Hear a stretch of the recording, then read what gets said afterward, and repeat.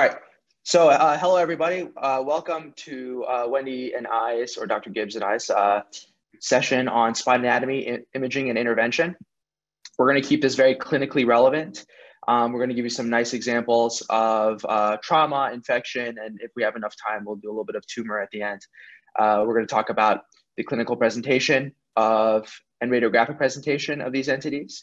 And we're going to talk about some of the things that you should kind of look out for when you're a medical student or a neurosurgery intern or an ER resident or wherever your path in medicine brings you. Radiologist. Or radiologist, and teach you how to kind of intelligently and sequentially go through these things and talk about them with your chief resident or the neurosurgery attending. So with that being said, let us go ahead and wait. I want to say something too. Thanks. This is going to be really, I hope this is okay with you, Razuli. It's going to be informal because that's the way I think both of us like to teach. It's not going to be a lecture. We're going to go through a lot of cases. And like Razuli said, we're going to try to give you everything relevant we can that's important for medical students, interns, residents, any level of training.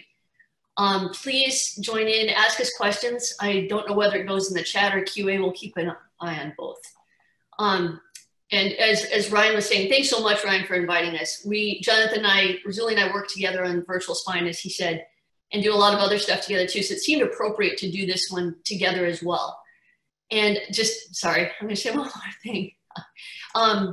You'll know when you're a medical student, you're gonna see more and more as you go up in your training that it's not you and your specialty, you're working with a team to take care of your patients. And that team is all the different specialties involved. And the more you get to know those people and those different teams and more about what they do, not only will you learn more and you'll become a better, trainee, medical student, resident, attending, but you'll also be able to take better care of your patients. And so it seemed very appropriate that we'd have radiology and neurosurgery together to teach this stuff. So now, without further ado, let's get started. How's that? Okay, so we're gonna start with trauma. We're not going to get to tumor. We're just going to do trauma infection. We had a bigger scope for all this when we started, but like Ryan was saying, there's so much coming up this fall, so many more opportunities for us to give you more. So this is going to be a little bit more in-depth, and some of it might seem like too much, but what we always tell in radiology, what we always tell our residents is, it seems like you're drinking out of a fire hose. You have to know every body part, you have to know every modality, you have to know every pathology, but you go through it again and again, and eventually it'll stick. So right now, this might seem like a lot, but it's going to be in the back of your mind. You've seen it now. So next time you see it, you'll recognize it. You might not know everything by heart, but it'll be easier each time you see it. All right. Yeah. So just looking at these pictures, we're going to go through kind of each one of these examples. And basically what you see on the left-hand side here, and we'll go through this very sequentially and kind of see kind of the things that you need to find. But if you look here, what you see is this patient has pretty significant osteophytes in the front and in the back of the spine, okay? And that's a condition that we will talk a little bit more about. Here, what you can see is that this patient, you see these are vertebral bodies and intervertebral discs. And you see this is kind of a normal looking disc, normal looking disc, normal looking disc, and then something weird is going on here. And you can see something weird is going on here in the spinal cord. You can see how it's normal above, possibly a little bit normal below, and then something is happening here. We'll talk about that. Here you can see that obviously the bones are not aligned. There's some sort of a fracture here, and then this one is pretty obvious. So, all right, we'll start from the beginning, and I'll let Wendy go ahead. You can kind of give us the background of this patient. All right, this was a patient, this was a 7-year-old woman who was, pretty healthy, except she did have osteoporosis, and she was at her kid's house, and she had not a ground level fall, but she fell down a couple stairs, and she had really severe back pain, very stoic, but her pain just lasted all day. So her kids put her in the car and took her to the ER. Now, the first two images that you see are x-rays. So I'm sure everybody here has seen an x-ray. So, a lateral view and a frontal view. Are you going to point? Do you have your pointer, Razuli? Yeah. No, point to those? Okay, thanks. So, whenever we get x-rays, when I see an x-ray come up on my list as a radiologist, my first thought for a trauma, for ER, my first thought is that ER doctor doesn't think anything's wrong with this person. If they really thought there was something bad, they would have gotten a CT. So I think that's how I know this lady was really stoic. She wasn't complaining. But they got the x-rays, and on the lateral view, you can see that, going down the spinal column, you've got normal vertebral bodies, normal, normal, normal, and then you see one that's flat. So that's her compression fracture, osteoporotic compression fracture. So, we read that, we called the ER doc, they immediately, took him to CT while they were making the other phone calls to work up this patient, which Rosali's going to talk about in a second. But, the CAT scan is right there. It just takes a few seconds. So I'm going to tell you about the CAT scan, then you'll hear a little bit more about how they cared for this patient. So on a CAT scan, third picture over, you can again see normal vertebral bodies and then a flat one, and that's the compressed one. And importantly, you can see that the back of the vertebral body, the posterior superior aspect, is going back into the canal. Now, you all have had basic anatomy, so you know that there's no spinal cord down there, but there are nerve roots, and that is compressing the thecal sac, so it's important. Very bottom picture is an axial view, so you're looking from their feet toward their head. If they're laying on a table, you're seeing a perpendicular slice of their body, and you see a bone fragment going into the canal, which should normally be oval-shaped or round, and you can see that's causing some mass effect on the thecal sac and the nerve roots. Now, actually, if you want to go to the next one, you can either talk about management here, or we can talk about the MRI. What would you like to do? Okay, let's talk about, so in terms of the initial workup, if a patient like this came into the emergency room, it's kind of rare that they start off with x-rays and get a CAT scan and get an MRI. Usually the first imaging test that a patient will get if this patient was in acute trauma is a CT. That's usually what you're dealing with. There's really no reason to get in terms of the clinical utility. If you have a CT, you don't really need to get an X-ray, okay? But the vice versa is not true. If you have an X-ray that shows something abnormal, you generally want to follow that up with a CT, okay? The only real utility of the X-ray is if this patient was standing and bearing weight when this X-ray was obtained. If they're laying supine on a table when this X-ray was obtained, it really does not provide any more information than the CT. Because many times, although things look abnormal or they look kind of bad on CT, you will be surprised how either good and or bad or possibly worse they look on a weight-bearing X-ray. So it's very important, in particular with trauma, at some point during that patient's hospitalization, that they need some sort of an upright or a standing X-ray of the area of pathology, okay? And that being said, before we get into the management and more of the workup and more where we can discuss the morphology of this type of this fracture, because when you're discussing this with your resident or your chief resident or your attending, you want to be able to talk about this intelligently. You don't want to be like, oh, there's a compression fracture at L4. That doesn't really, it means nothing to us. So we'll get into that a little bit. So let's talk about the MRI first. Nothing to you. Okay, so for the MRI, this is something, this is pretty complex if you're a medical student, although I know that our friend Nader Dadale has talked to you before. He's given you some great spine lectures. I actually was there, I saw them. So I know he's talked about the different sequences that we look at. And so we won't go into too much detail on this, but just basically, you probably remember from what he said, the main sequences we have are T1 sagittal, which is the first picture. Then we have a T2. And then the third one is stir. And the only importance of that, I won't get into the physics of it, but that really highlights water. It either highlights edema within a bone in a fracture or infection or cancer. So the first one and the third one are probably the most useful in this case. So in the first picture, you see that the vertebral bodies all are bright. They're kind of the color of the fat in the back, the subcutaneous fat. And that's because bone marrow has fat. So if there's something else in the bone marrow, whether it's edema or cancer or infection, it turns black. So we can see that our fracture is black. That's how we know it's acute and not chronic. If she had had that for years and never gotten it treated somehow, it wouldn't be that color. So in this case, we know it's acute. The second picture over, we can see that it's going back. It's compressing those nerve roots. That's what we saw on CT. But here we can actually see the nerve roots, unlike CT or X-ray, so we can see what it's doing. And the third picture, again, it shows that there's edema in that vertebral body. It also shows us, importantly, that there are no other vertebral bodies involved. If this was higher up in the spine, it would also show us if there's any signal abnormality in the spinal cord itself, if there was a cord injury. And then the axial view on the bottom, that's also an axial T2. And it shows you, again, what that's doing to the thecal sac. Just on this, like on the CT, it should be an oval with the nerve roots kind of floating freely in there, but we can see that it's compressed by that bone fragment that's gone backwards into the canal. the one thing I want to add is this positive SIR signal here shows the acuity. I think you may have mentioned this, but it shows the acuity of the fracture. So sometimes, going back to the previous slide, how do you know this is new, right? Sometimes, you see like chronic compression.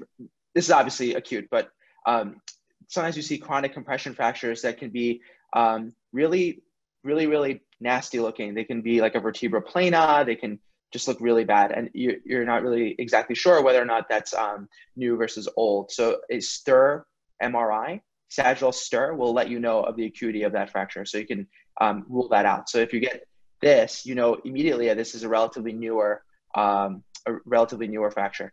Now, that being said, frequently when you are communicating the results of imaging scans to your let's say we'll just use your chief resident in this case. You may be asked to send a video, or you may be asked to take a picture of the MRI and transmit it to them so they can see. You always want to err towards doing a midline sagittal T2 or a midline sagittal CT. These are the two scans that tell us the most information. So and then if there's STIR positivity, you want to give that as well too. These are the most important ones that we want to see right away. All right. So, go ahead. Yeah, let me see just what happened to this person, and you can talk about the ligaments. So okay. This is a different woman. This was a little bit older woman who had severe back pain, and she was going to the place where she got injections for back pain, and that's where she actually fell. Now, if you look at so the top one is a sagittal STIR that we were just talking about. Bottom one is a CT, and I want to say about the CT, you can see that there's no bone in the back. So she had previous surgery, decompression for spinal stenosis in the past. So that's why that looks like that. Now back to the top one, we were just talking about injuries you can have to the bones. The last case we just showed was a fracture causing compression of the thecal sac. Now this is different. There is no fracture here, or no significant compression fracture. The injury she has, which is equally, I would think, as dangerous, is a disruption of the ligaments. And so on that top view, you can see, so the discs should not be bright like fluid, like edema. They should be a little darker. That one's bright because that disc is injured. Right in front of that disc, there should be a black ligament that's holding the spine together, the anterior longitudinal ligament, and that's gone. Posteriorly too, there's disruption of or at least stretching of the posterior longitudinal ligament. Also a very important cause of injury, even without fracture. So I'll let Razuli now talk about that anatomy and how that's significant. Yeah. So your spine is comprised of bones, vertebral bodies, intervertebral discs, right? Pedicles, which you can see right here on this image, the pedicles, right? The vertebral bodies are connected to the posterior elements by the pedicles, right? Lamina, spinous process, and facet joints, which you can't really see on this image, okay? You can see the facet joints here, and you can see the spinous processes here. You don't really see lamina in this view, but these are all essentially the bony anatomy of the spine. Now, the thing that holds all this together are the muscle and the ligaments, and these are extremely important and confer significant stability. And in many ways, sorry, what happened here? Here we go. Tell your business. Yeah, sorry. So they confer significant stability to the spine. And in fact, and we'll talk about this a little bit more, there's been studies, in particular one that came out of Thomas Jefferson University, which came up with a injury severity scale for thoracolumbar injuries that really takes into account how important the posterior ligamentous complex is in contributing for stability for the lumbar and thoracic spine, and also in the cervical spine as well too. So don't take these ligaments for granted. That's the most important thing. So moving from, it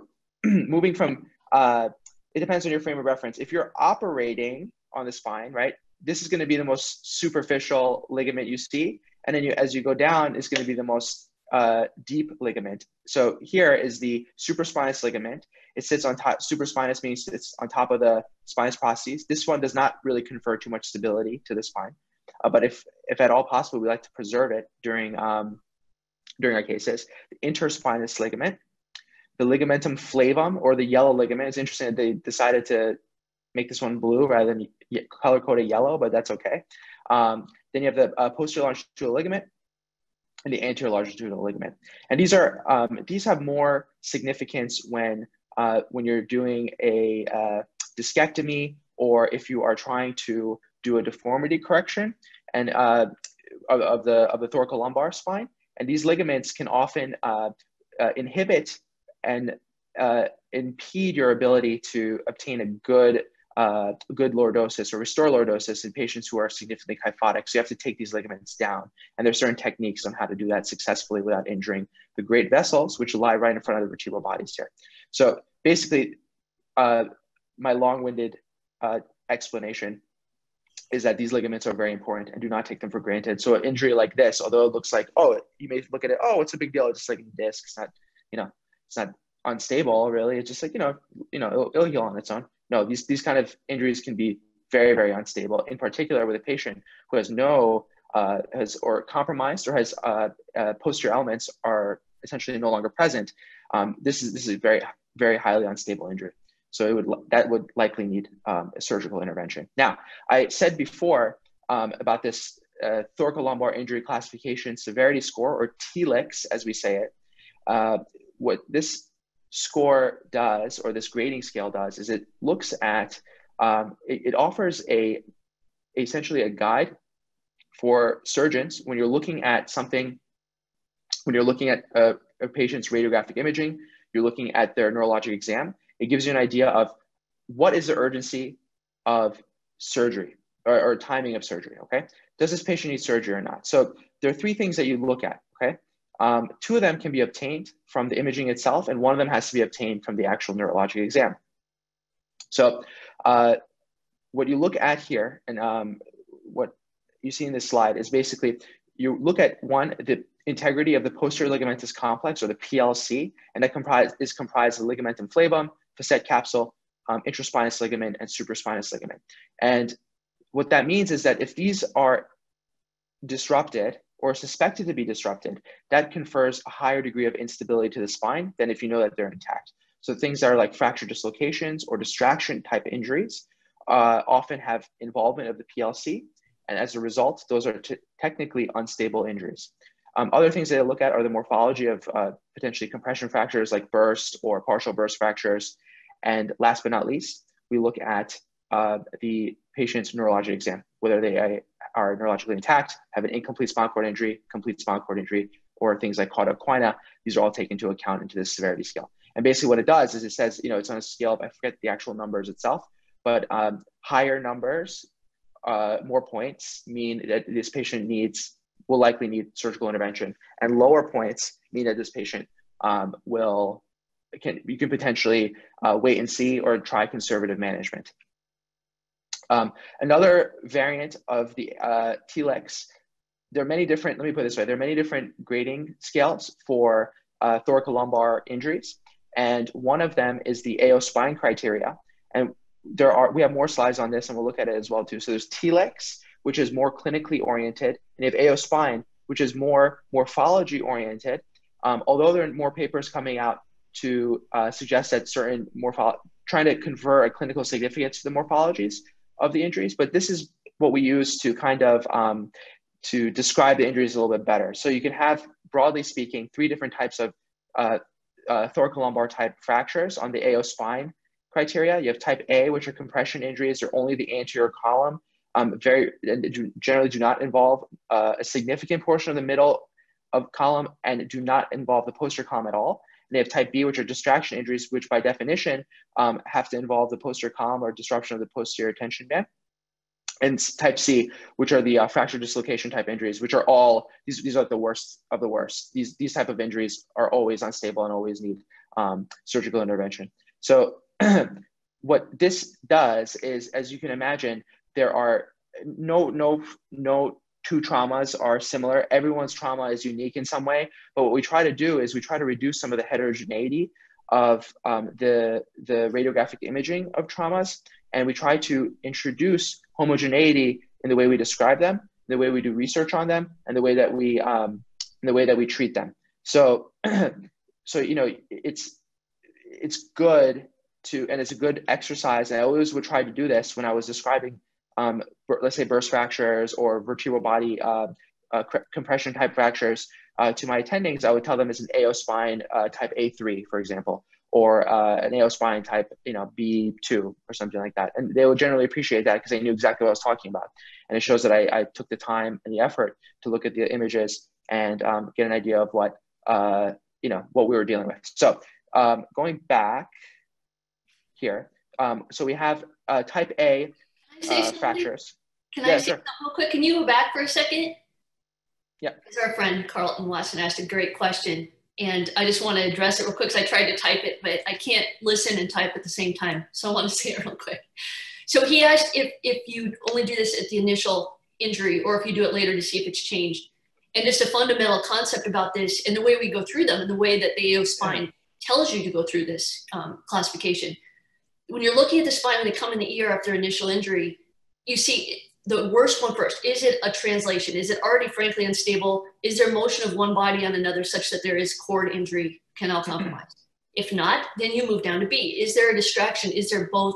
Is there posterior tension band or anterior tension band injury? A lot of times C by definition, actually a lot of times, all the time, C by definition will have component of B. C has to have B. It has to have either anterior or posterior tension band injury in order to move like that. C will also likely have a component of A. It'll probably have some kind of a compression. Now, if you rule out C and you go to B, if you have anterior posterior tension band injury, you obviously don't have a C, and it's not going to move to a C, likely, unless you throw them off the table or something. They fall off the table. I don't know, whatever. But it might have an A. And if you're starting with an A, if it's only anterior column, if it's only involving the vertebral body itself, no tension bands, then it's not going to move to a B or a C, again, unless they fall off the table or something bad happens to them. So really, you only need to do this at the initial scan. You don't need to do this again. It's a classification to see where they go immediately, where you're triaging this person in terms of management. You agree with that, Razuli? Is that a good answer? Yeah. So you want to so for the TLIX and AO spine, you want to do it at the time of when they arrive. The difference is, I think what you're referring to, Carlton, is the Asia scale. And although we do the Asia scale at the time of the injury, it's not technically correct. We generally should, the most accurate Asia scale in terms of grading the severity of spinal cord injury is somewhere between 48 and 72 hours after the injury. So that's how we get a better idea of what the patient's true Asia scale is. Now, this is more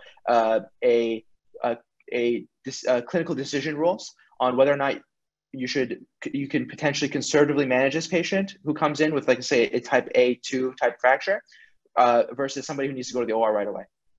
So you want to do AO spine and TLIX at the time of the scan.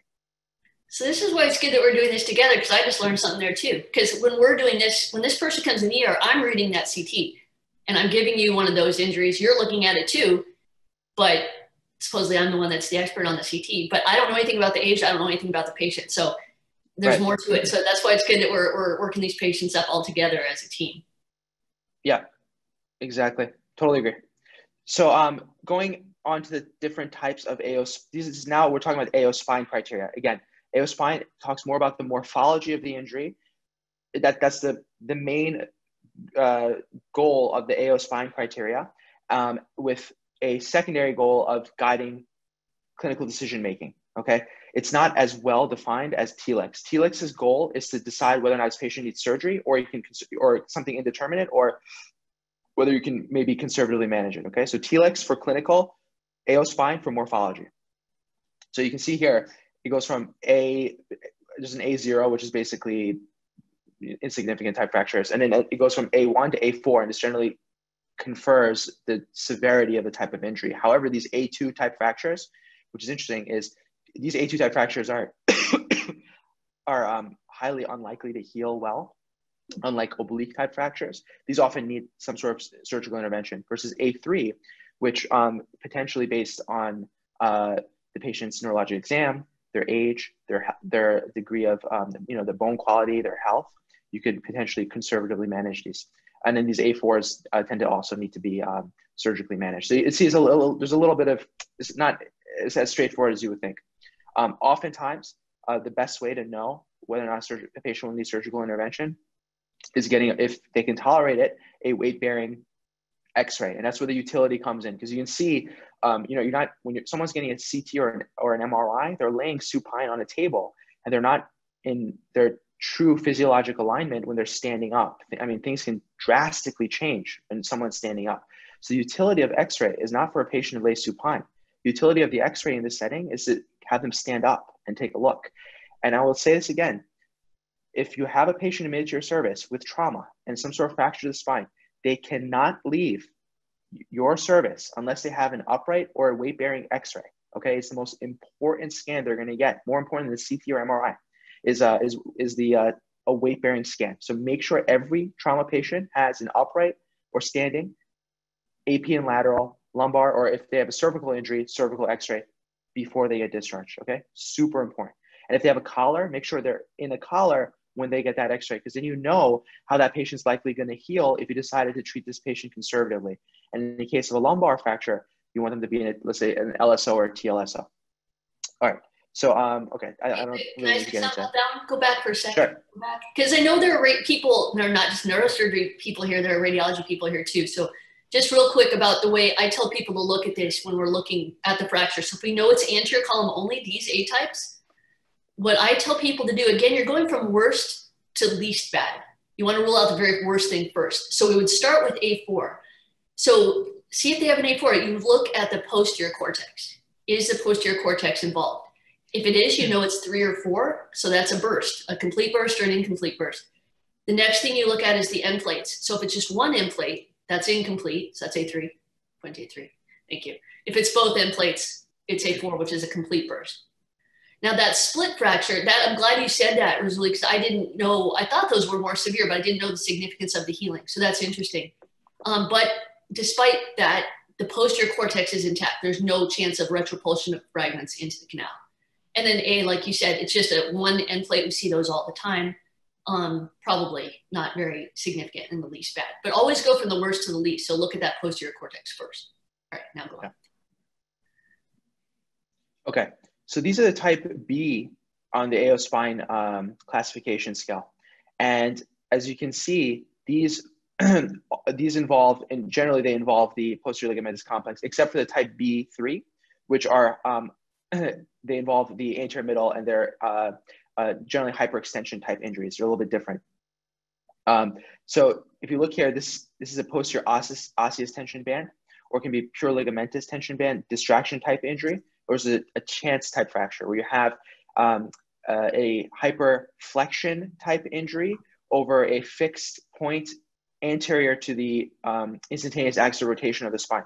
So what that could be is like you are like on a, let's say like a roller coaster, and you have a bar holding you down, and then it suddenly stops and you flex forward like this. Like this is this type of injury, okay? Where you fall and you fall on like a fence or something. We once saw a patient that happened to. I won't tell you why that happened, but let's just say that he needed surgery. And then these are obviously more unstable. This involves essentially all 3 columns, as you can see, and these need surgery. With the hyperextension type injuries, what's unique about these is that these often, we see these in patients who have ankylosing spondylitis, which we'll talk a little bit more about, or patients who have DISH, or diffuse idiopathic skeletal hyperostosis. And what happens here is, as we saw in that patient who had the laminectomy defect and the hyperextension injury with the disruption of disc space, these patients, these are very scary injuries. They often are highly unstable. You generally need an MRI. And although they can sometimes look very, in this case, you can see they're very exaggerated, this is very obvious, but sometimes these can look very, very, very subtle, and they can be hard to find. And although they're detectable on MRI, you may not easily see them on CT. And once every couple of years, there's a patient who has like a very, let's say like a hyperextension type injury in a rigid spine that is just so subtle that it's often missed and read as being intact. And then the patient has like some sort of horrible like iatrogenic spinal cord injury while they're in the hospital, because no one knows that they're like grossly unstable, and they try to get them out of bed, and then boom. So one thing that we don't see here, about point your give you as a little bit of a pearl, is in patients who have a hyperextension injury of the ALL or the disc space, sometimes what you can see are little gas bubbles or little black dots at the ALL or inside the actual disc space itself. And that can give you an idea, sometimes even in the spinal canal.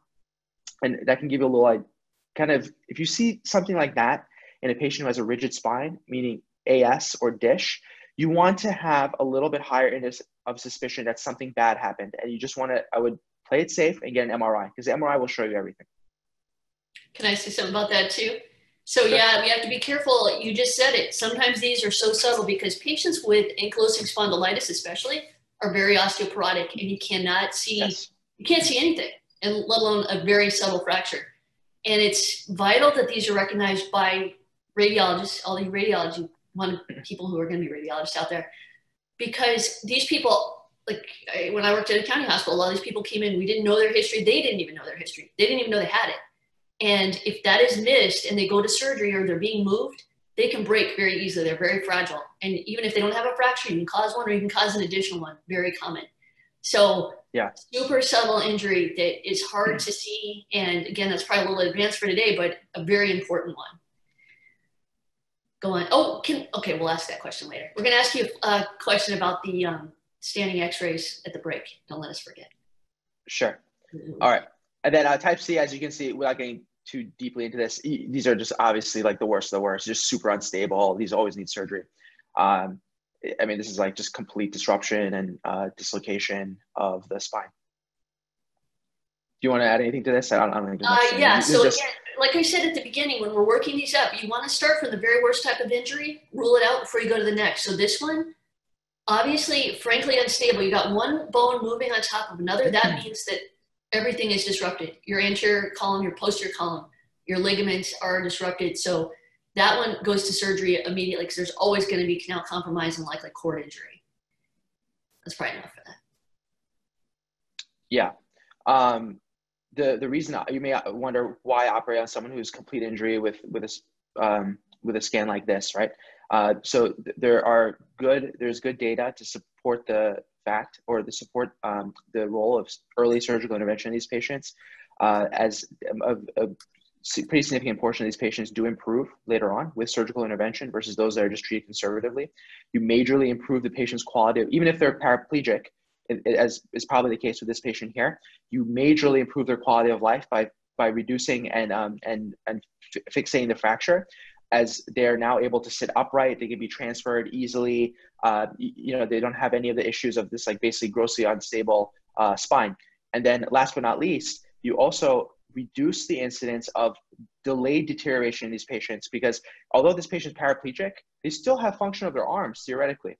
And what happens is if you have like this fracture that doesn't heal well and it's through arthrosis and it just kind of, not healing the way it should, these patients can often develop delayed spinal cord tethering. They can develop a syrinx or syringomyelia, and then this can make them lose function in their arms later down the line. So that is something also to keep in mind in these patients, is the reason to operate on them, okay? So, you don't want to just say, oh, there's no point in operating on this patient. Is a complete spinal cord injury. This is totally, is a hopeless scenario. It's not a hopeless scenario. There are a lot of things you can do to help this patient surgically. I think this is a little complicated. I don't think there's really much to get into here. This just basically shows what I was saying, the way you go. You start at the worst, rule things out as you go down. Is there translation? No. You go there. Is there anterior or posterior tension band injury? No. You go down to the next one. Is it all anterior column? Then it's A. And that's important. Very different, usually less severe, although can be, but different type of injury. A, then C, then B. All very different. Okay. Exactly. All right. So going back to the first patient that we saw. So what we can see here is that there is disruption of the superior end plate, right? It does not get to the inferior end plate. It involves at least the 100% of the width of the vertebral body, not just the anterior, let's say third or half. So you can say that this is a type A3, an L4 incomplete burst fracture, right? Perfect. So you can see here, this is in the scan, you see the acuity of the fracture, you see edema, bone marrow edema. You see, this is just showing the actual illustration itself. I mean, it virtually looks exactly the same. And you see a little bit of retropulsion of the. Let me say something about the MRI. Don't go on. Go ahead. Point to the superior inflate of L4 for me. This is such a nice, this is actually a different case that shows you how common it is because we have multiple pictures of this, multiple cases. This is a very common one. So black line is the end plate. We see that black line is disrupted, and we know that even though the disc looks the same color as the others, we know that disc is injured because the superior end plate that line is discontinuous right now. We also know that means there's a fracture of the superior end plate. Ventrally, you can see there's disruption of the anterior longitudinal ligament on the MRI. But look right, down there, exactly. So it should be a black line, a continuous black line. You see there's no black down there. So that is anterior longitudinal ligament disruption. Same with posterior, black line. All ligaments should be black on MRI, on all sequences, because they're fibrous. There's no water in them. And so the PLL, posterior longitudinal ligament, discontinuous, right behind the vertebral body. Thank you. Good. Thanks. So PLL, ALL, probably ligamentum flavum, although we can't see that well on sagittal all the time. That's just what I wanted to add on that MRI. Yeah. And you can see here, just look, these are the axial scans through the level of the injury. You can see that, look at that. It's almost, I would say 80% of the canal width is compromised here. And it's the same thing here on the MRI. You can see that the fecal sac is totally smushed. All right. So now let's talk a little about what are the surgical things to do for this patient, okay? So in this case, we can talk a little bit about this, but one of the things you want to know is, so this is a type of burst fracture, okay? There's a lot of literature. You would want to know the neurologic status of this patient before you do any sort of surgery. If this patient is neurologically intact, they fall into a different category of patient. And there's a lot of, again, very controversial literature, but there's a lot of literature showing that for patients with burst fractures of the lumbar spine or thoracic spine who are neurologically intact and are not grossly unstable, there is some room for conservative management in these patients, because even though you see this big fragment here in the canal, these things often resorb over time, okay? And you look at it, you're like, oh my God, how can I leave it like that?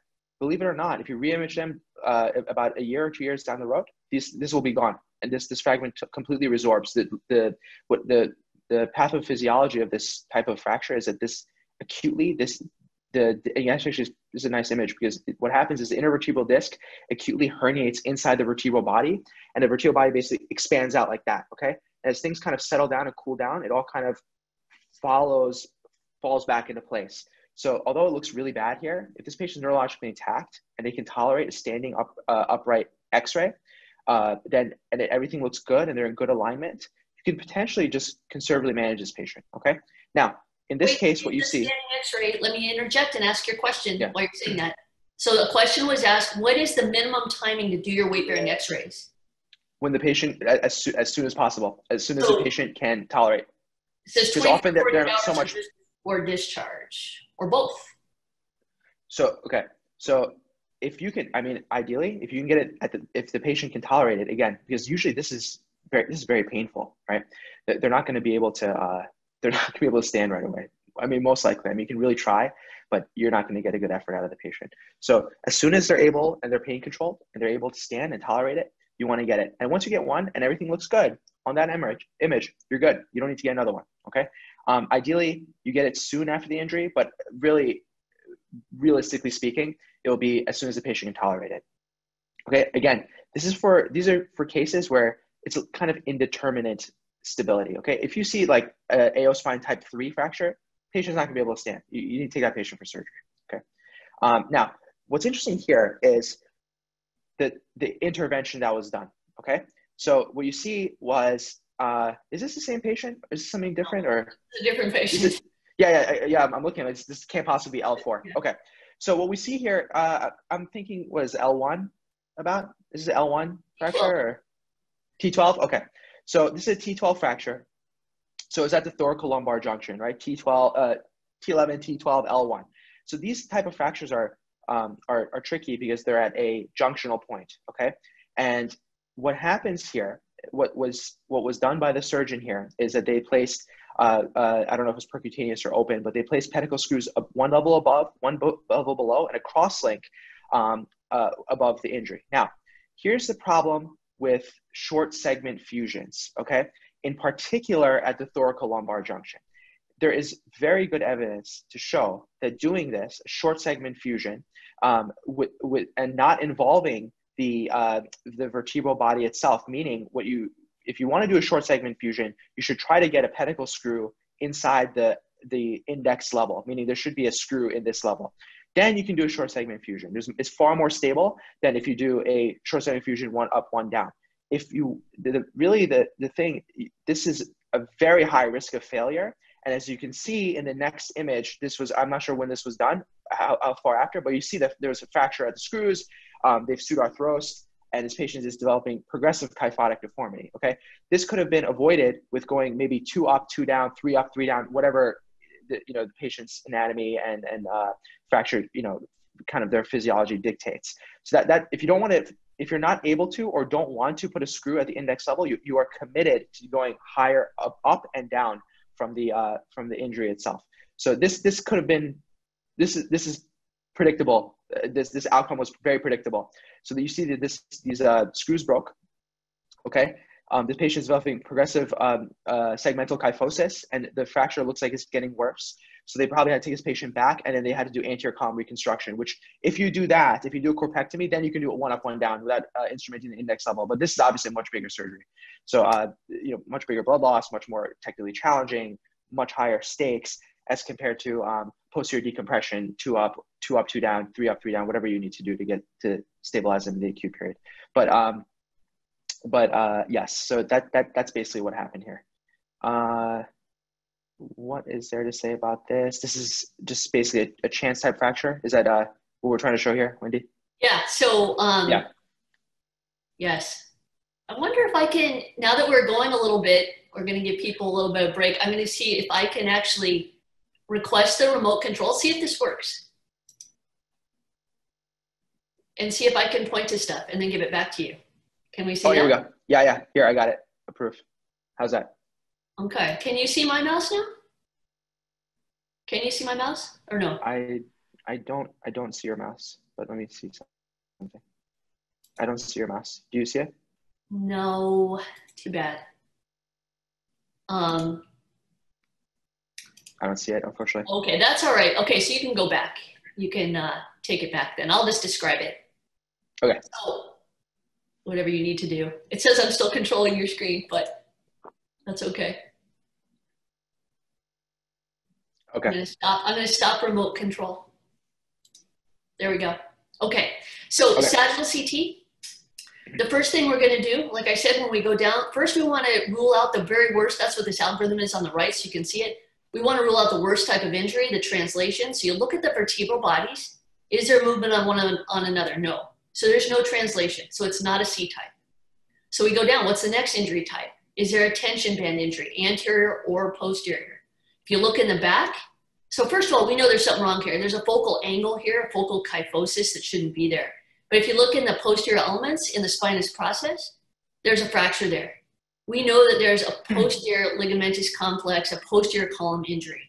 So that's going to be a type B. It's a posterior tension band injury. So now we're going to go down this one. Is it anterior or is it posterior? So remember that the anterior is those ones that are hyperflexion that we see in ankylosing spondylitis often. This is not. This is a posterior injury. So this is a chance type fracture through the bones. So still a very severe injury. Now they differentiate osteoligamentous with just osseous, and that's beyond my pay grade, but we also can't tell that on a CT. But if you look down at the MRI below that, you can see, even though this on the CT, this didn't look terrible, on the MRI, it actually does look terrible. So this is a sagittal T2. In the intervertebral disc, first of all, we see a big black blob in that disc. So that's hemorrhage in the disc. So we know the disc is disrupted. Anteriorly, we can see that there's some, even though this is a posterior column injury, there is some disruption, some lifting of that anterior longitudinal ligament. But it's really posterior where the money is here. So posterior to the spinal cord, there should be black ligament all the way down. A black line should be continuous. You can see there's not. So there's ligamentum flavum injury, very hard to see, very important injury. That it's hard to get those. So that's a very bad one. There's also bright hyperintensity where the intraspinous ligament and the supraspinous ligament, which is also disrupted, should be. So all the ligaments posteriorly are disrupted. Very severe injury. there's, this is kind of complicated, but lower down, all the CSF should be bright around the spinal cord and the conus. Little black blobs posteriorly, that's hemorrhage, epidural hemorrhage down there. There's also probably bright edema within the conus. So there was compression at the time of injury. It's re-expanded now. They're like Rosuli was saying, on the scanners, they're laying on their backs. So that kind of realigns them. But when they were injured, there was compression there. So that's probably enough for me to say. Go ahead, and what would you say about this? Yeah, so this is a chance type fracture. There's clear disruption of the posterior ligamentous complex. I can't imagine this patient's neurologically intact. I'm sure there's some sort of incomplete spinal cord injury. So this patient would, based on the TLIX criteria, would need surgery. Yeah, so you can see that was kind of summarized here. So you can see, again, this is just an illustration showing the facet joint capsules, intervertebral disc, the posterior ligamentous complex. All this stuff has been disrupted in this case. So this is a type of case where you would need to intervene. And then I guess going back to this example here, you can see that this is a hyper. Do you want to talk about this, Wendy? Or? Yeah. So this is, you were pointing to this in one of our very first slides, maybe our second slide. This is a different patient, but it's the same injury. So the first picture is a sagittal CT. This person doesn't have ankylosing spondylitis, but for some reason, they have an injury that looks like the patients that do. So right under the inferior end plate of T10, you see there's disruption. There's disruption of the end plate. There's disruption anteriorly as well. So that's right under the end plate fracture. When you see something like this, you always know it's going to be a hyperextension, so bending backwards type injury. And again, there's disruption of the anterior ligaments complex, or the anterior column. So this is going to be that B type injury. On the MRI, we can see it even better that this is I don't know if this is a stir. I think this is a stir. So you see the bright stuff where there should be no bright stuff on the inferior aspect of that vertebral body. That's all hemorrhage and fluid and edema. We don't have that ligament. That black line that should be there is gone. So the anterior longitudinal ligament is disrupted, broken. Behind there, you have spinal cord. Your spinal cord should have CSF around it, like it does up higher. It should be dark in the middle and bright on each side. But down here, you see the whole thing is gray. So that's a lot of edema within the conus and injury. And down lower, there's a black blob, which is hemorrhage, black there, yeah. Now, posteriorly, too, we do have a disruption of the ligamentum flavum also, which, this is an anterior column, but sometimes they can have additional injuries of the posterior ligamentous complex as well, like this one did. So very severe injury. That's good for me. Yeah, this will certainly require surgery, but you can see how this can look a little subtle, right? You can be like, oh, it's like a little chip off of the, anterior portion of the vertebral body. It's probably stable. It looks okay. And then you see on MRI, it looks like tremendously worse. But again, I can't imagine this patient was neurologically intact with all this cord edema. So that alone, the neurologic exam should key you into something is really, really wrong with this patient. Okay. You want to talk about this one, Mike? Sure. And you look at the chat because like I said, I can't pay attention and type in the chat box at the same time. So, okay. So again, very bad injury. I think this one might've been a motorcycle collision. Sagittal CT, start with the very worst one. Is there a displacement of one body on another? Yes. So, whatever level this was. There's frank motion. We know this is unstable. We know there's disruption of the anterior column. There's disruption of the posterior column. Has to be, even though you can't see it on CT, by nature of it moving like that, we know it has to be because it doesn't stretch that much. On the MRI, you can see how much more significant the injury is than it looked on CT. Disruption of that, it's a black line in the front, anterior longitudinal ligament. There's lifting of the posterior longitudinal ligament, which a lot. I'm surprised it's still intact. I guess it is. But there also is ligamentum flavum injury behind that level, interspinous injury. You can't see it all on one slice, but basically all the ligaments posteriorly and pretty much all of them anteriorly are disrupted. Yeah, this is so one more thing. Yeah, so we know, and we mentioned this before, this is the worst type, this is type C, but this also contains components of B and A. So we know the tension bands are disrupted, so it has parts of B. We also see there's a little bit of compression, so we know there's some A in it. So C will have parts of B and A, but as you go down, it doesn't go the other way around. A is only A. B can be B and A. C has all three, if that makes sense. It makes sense to me. Hopefully it makes sense to you. It does. This is a very bad 3-column injury. Again, this will need surgery. Okay. And just kind of rehashing what we just showed over there. Okay, so moving a little bit into the cervical spine, because we haven't really talked too much about the cervical spine. Everything has been thoracolumbar trauma so far. Go ahead, Wendy. You want to talk about this guy? Yeah, you know what? We're getting up to the hour. We're not going to get even to infection. This is probably going to be 2 hours of trauma, but that's okay because we can do infection next time if we don't get to it. Sure. Because no, this is great. I'm learning a lot. This is fun. So 53-year-old high-speed crash. So again, this is one of those injuries on CT. You might not think it looks so bad. There's no fracture here. All the vertebral bodies have normal vertebral body height. You'd say, well, you know, they're probably okay, but not necessarily. So in front of the vertebral column, there's a lot of soft tissue. So prevertebral soft tissue swelling, very, very important when you're looking at your x-rays or CAT scans, not as much MRIs. We know there's something wrong. It shouldn't be that thick up there. The only thing that causes that is infection or trauma. And in this case, we know it's trauma. So the injury is much worse than we think it is. Then you go down to the 2, 3, 4, 5 level. So it's not quite aligned. The bodies aren't quite aligned on top of each other. And there's a little chip there, a little fragment in the front. And you say, oh, that's nothing. But between the anterior disc space being wider than the back and a little bit of slippage and that fragment, we know there's going to be an anterior longitudinal ligament injury and all that edema. So this is going to be much worse than we think, a hyperextension injury. On the next picture, this was a little bit later because the person had already started to get on this, or yeah, so the vertebral arteries. Yeah, and so very common when you have these injuries where there is motion of the spinal column, you can also have disruption of the vertebral arteries which travel within the spinal column.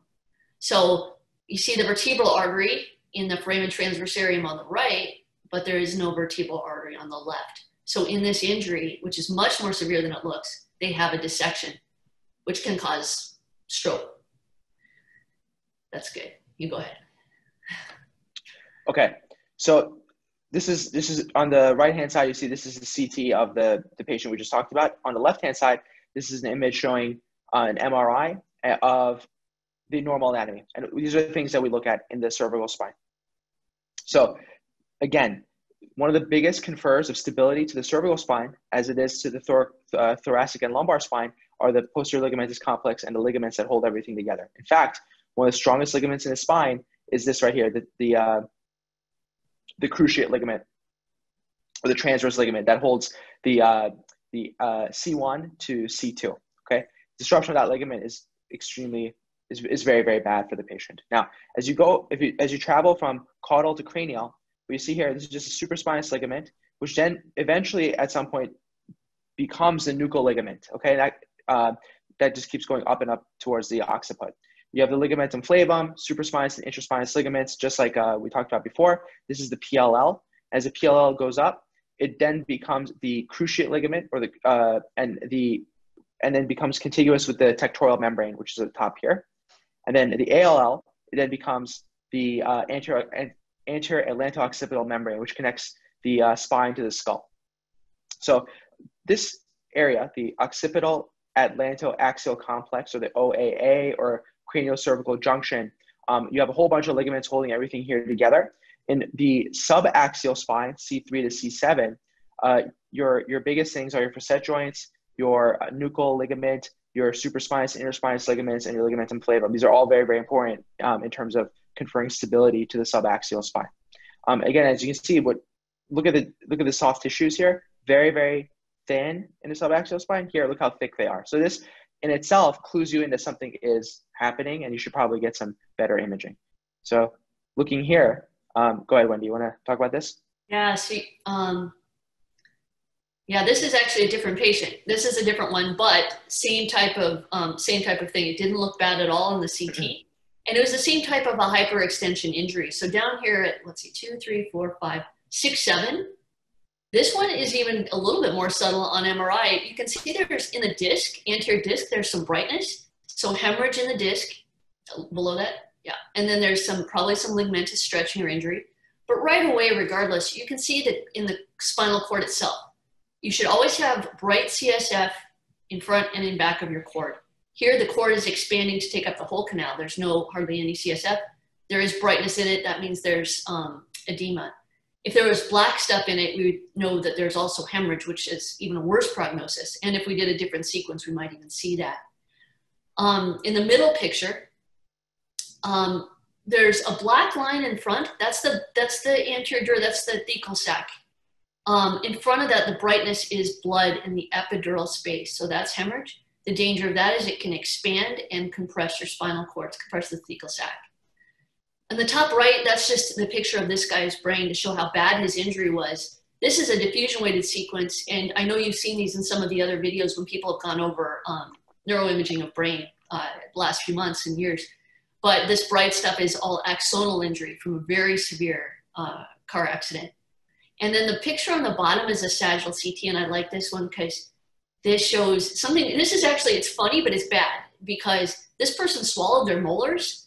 Their molars are in the, in their throat right there, which, you'd say, oh, that's a nice picture, but they can aspirate and they can actually die from this. So for radiology people interested in radiology, whenever you have trauma, always look at the teeth, because if they go down into the, into the airways, into the lungs, that can be fatal.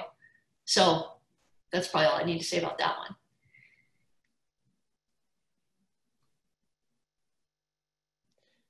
This is kind of, again, looking at the importance of the ligaments and how they contribute to stability in the cervical spine. As you can see, the ligaments have essentially been disrupted here. You can see that there's likely disruption of the anterological ligament. There's, as Wendy said, a little bit of hemorrhage in this space here. The supraspinous, interspinous ligaments have been disrupted, and there's evidence of a cord contusion at this level as well, too. So one of the things about cervical spine imaging, which is really important, is the most important initial imaging test for someone who has suspected cervical spine trauma is a CT of the cervical spine. You generally don't want to get x-rays anymore. In this day and age, there's really no difference in terms of the timing, the ability, and the technical challenges of getting a CT. There's no difference between an X-ray and CT. In some cases, it's easier to get a CT than it is to get an X-ray. But your first imaging study for a cervical spine injury should not be an X-ray. It should be a CT. And then from there, you can decide what you want to do. Remember, the utility of an X-ray in this will be if you want to conservatively manage this patient and you have them in the collar and you want to see how their alignment is upright, then you will get an X-ray, an AP lateral X-ray. But your initial imaging study should be a CT. This is showing you there was a large study that was done in 2010 and then also one in 2007 where they compared CT and MRI to see what was a better initial imaging study. And in general, CT is really you really want to just stick with a CT as your initial imaging study. Okay.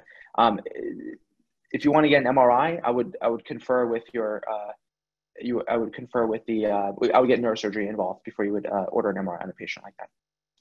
Again, now for where is this here? MRI is warranted in unreliable or obtunded patient. This is for someone who has an obvious cervical spine injury and or you're looking to clear their cervical spine. You will need to get an MRI in a patient who you're not able to get a good exam on before you can, say, for the purpose of taking off a cervical collar.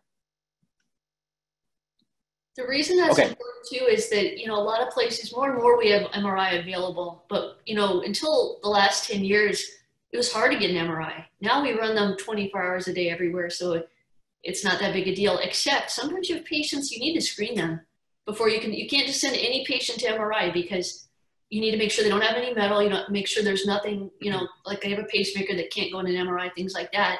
So that takes time. Also, MRIs take a lot more time than CT. CT these days can be done in seconds, whereas MRI takes, I don't know, half hour at least. And if you have a patient who's unstable with a cord injury or any other kind of injuries, you can't send them to MRI or they might die there. You Right. Imagine trying to treat a critically ill patient outside of where you're used to treating them. In an MRI, without the team, without the equipment you need. So again, like Rosalie just said, yeah, it's probably good to consult neurosurgery still. It's easier than it used to be, but there are a lot of considerations that go into that people don't realize, that it's not just easy to just order it and it gets done. And, sometimes it's not the best choice for the patient. Right. Sending a patient to MRI in the context of acute trauma is a unstable and sometimes dangerous thing. And in particular with cervical spine trauma, it can be very dangerous. I've seen in one instance where a patient who was neurologically intact with a pretty bad cervical spine trauma went down for MRI, and then they came back complete spinal cord injury. So you have to really be careful and kind of judiciously order MRIs when they're indicated. That being said, I don't want to try to imply that I don't think MRI is a useful scan. I think it's incredibly useful. And if it's able to get done expeditiously and safely, then you definitely want to get an MRI, because it gives you all the available information you need for if you want to take this patient for surgery, or if you want to conservatively manage them. It gives you both ability to make either call. But that being said, don't rotely, there should be some thought process into why a patient needs an MRI in this setting of acute trauma. It shouldn't just be like automatic. All right. So there has been an attempt to develop a similar grading scale like TLIX for thoracolumbar injuries in the setting of subaxial cervical spine injuries, and it's called SLIC, and SLIC, SLIC grading scale. It's not as commonly used as TLIX, and there still needs some larger data to confirm and kind of validate its use in a subaxial spine, but it does give us a baseline to go off of. The only difference with the subaxial cervical spine is that these injuries tend to be a little bit more complicated and have many more variants than those in the thoracolumbar spine. And as you'll see, it's a little bit complicated. So you can see here, they try to break up into A, B, and C type injuries, but you also have bilateral injuries and facet injuries. And what's interesting is these type of facet injuries can also be pretty unstable, even though it's F1 or F2 or F3. These all may require some sort of surgical intervention, versus some of these, like wedge compression fractures, may require surgical intervention. Split fractures may require surgical intervention. It's not as well defined as the TLIX criteria. Hey, before you go on, there's an excellent question that we have, and I don't know if you can see it or if you want me to read it. Oh, no, you can go ahead and read it, yeah. I'll read it, you answer it. So how do you manage a patient if you can't get an MRI? Are there instances where you might have to go straight to surgery? Absolutely. So I'll preface by saying that a level 1 trauma center, the kind of patient, the kind of place that a patient like this will go to 99% of the time, must have an MRI available for these type of patients. Okay, so it's a rare instance that you'll get a patient who you cannot get an MRI on. Now, that being said, who knows? Maybe you find yourself in a situation where an accident occurred outside and they just brought him directly to your hospital, and you don't have the ability to get an MRI. Now, if the patient, you should highly consider, if you do not have an MRI or an ability to treat that patient, without an MRI, you should consider transferring the patient to a center that can handle those kind of patients and get an MRI at the same time. Or in some cases, an MRI is not even needed in order to initiate treatment. In certain cases where you have a very obvious type of, let's say, fracture dislocation, or you have in a patient who's incomplete spinal cord injury and they're young and you kind of know what needs to be done, you often can just take this patient without an MRI. MRI in certain cases is more useful for delineating the number of levels need to be decompressed in a patient who has a acute spinal cord injury. You can tell if there's a big disc herniation, because you don't want to do all posterior surgery on somebody who has a big ventral disc, because then you're basically, you're not really accomplishing the goal of the surgery. And also it gives you an idea of whether or not the patient can be potentially conservatively managed. If someone has a very benign looking MRI, you may think, okay, this patient can be conservatively managed. But that being said, an MRI is a very useful utility, and you should get it if and whenever possible. Okay, so I don't want to get too deeply into these because these are pretty complicated, and these there's so much literature just on these type of injuries, the facet type injuries. So these non-displaced facet fractures, so these unilateral non-displaced facet fractures are very unpredictable in the way they behave, and very frequently these patients, something like this looks very benign, but often they can present later on with a non-union and a very characteristic searing radiculopathy, and this often requires surgery. So it's these non-displaced facet fractures can often require surgery. Now, when you have a displaced facet fracture, obviously requires surgery, but these, not all the time, these don't require surgery. Floating lateral masses are a specific subtype of facet fractures that are unstable and require surgery. So you can see that it involves the transverse foramen, involves the pedicle, involves the facet. And that's the type F3. This is a very, as it's mentioned here, it's a very unstable type of fracture. This requires surgery. And then F4 is a perched or dislocated facet. These will always require surgery as well too. You can see this is the facet joint has essentially jumped over the lateral mass. And then I don't think there's really too much to get into here other than for these kind of patients, you have for a patient with ankylosing spondylitis or DISH, where they have a very rigid spine, as you can see, or it's called a bamboo spine. I mean, just imagine this type of fracture. It's like taking a pencil and snapping it in half. It's completely unstable. It's a 3-column injury, and they often require very large segment fusion, especially if they have usually have concurrent injuries. So this guy had a fracture in his cervical spine. He had a fracture in his thoracic spine. And he basically needed like a C2 to probably, I don't know, like an L2 or something, some sort of big, maybe not L2, but like C2 to probably like T10 or something, some sort of big, large segment thoracolumbar fusion or cervical thoracic fusion. I'll say something about it more from the radiology point of view. I think we can slow down because I don't think we're going to get through infections. So I think we can finish up our trauma slides here and talk a little bit more about them. This first picture, you just said this. So this person has several things. They have DISH, which is flowing anterior osteophytes, if you can point to those with your mouse, Razuli. Yes. So that's one thing. And people can have that by itself, 3 or 4 levels of flowing ventral or ventrolateral osteophytes. This person also has ossification of the posterior longitudinal ligament, which can go with DISH or can exist by itself, more common in Asian populations. But you can see, and I'm sorry if you said this, I missed it if you said it, but you can see how that narrows the spinal canal. I told you that your spinal cord should have CSF in front and back. If this had an MRI, you would see that there's probably no CSF in front or back because their osseous canal is so narrow from that OPLL. So that's very dangerous. The most minor injury can give them cord injury because they don't have any space for that cord to move. And then did you mention they have that fracture? So this is an ankylosing disorder, and they have that fracture right under the superior end plate of 2, 3, 4, 5, of 6. So that was a hyperextension injury caused by the altered biomechanics of their whole spine being fused, not by surgery, but by what? Nature, by biology, whatever.